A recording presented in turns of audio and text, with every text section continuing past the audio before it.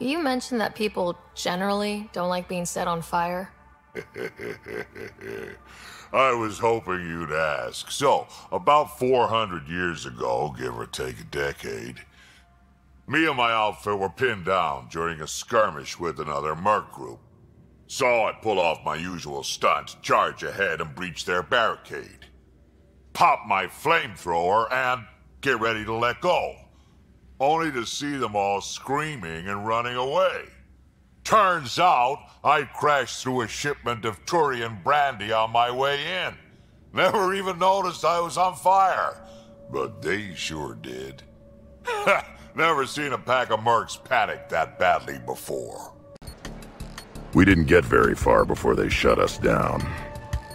Sprayed us down with riot foam. Didn't work so well on me. And why's that?